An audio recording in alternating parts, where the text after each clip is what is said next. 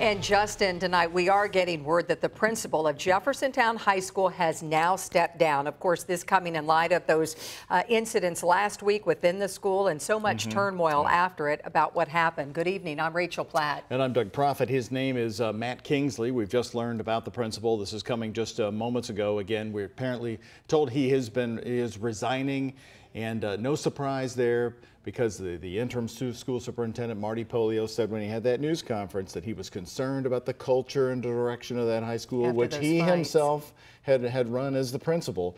And now we have the resignation there. But this is all happening there as this school board meeting is tonight. Police, folks there saying the police went too far for tasing a student. Right, and earlier today there was a news conference, several groups coming forward saying they thought police went too far and want police out of schools. This is a twofold story, again now unfolding right now. Our Tabney Dozier is joining us, and Tabney, this coming on the heels of that news conference, that principal stepping down.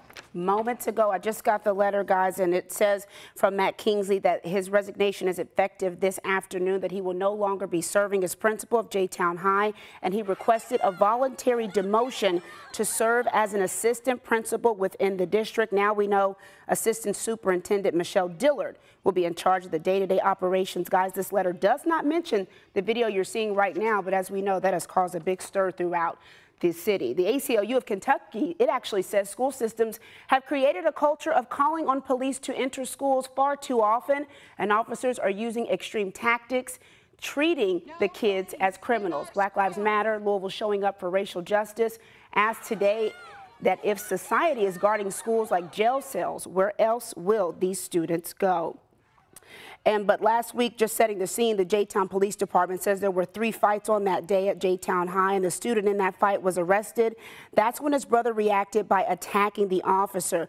But JCPS board member Linda Duncan does not agree with those groups asking for police to be pulled out of school. Go ahead and take a listen. It looks like the kids that are out of control will be the ones in charge.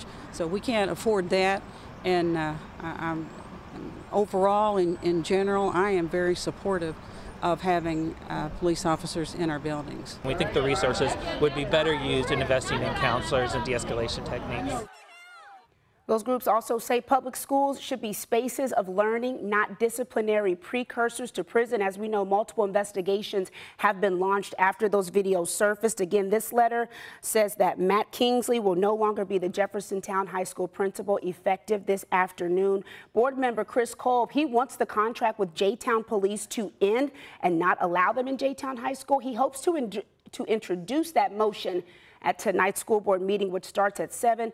We'll have coverage for you on 11 at 11. A lot of developments, guys. We'll go ahead and send it over to you.